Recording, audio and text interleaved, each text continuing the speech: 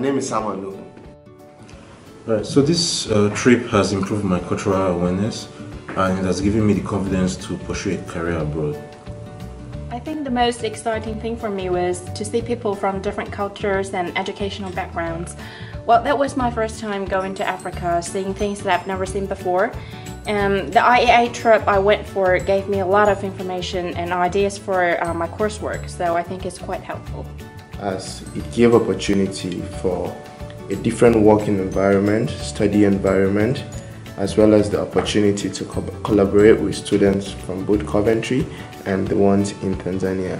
Also, it was a great opportunity to visit one of the orphanages in Tanzania, the Kibwa Orphanage, where we interacted with the management and the children, saw how they were doing, and rendered some humanitarian effort, which was really a good opportunity. I think the impacts of this trip were more than I ever thought of. For example, when we were there, we were helping some teachers in IAA to help them catch up with the recent technologies.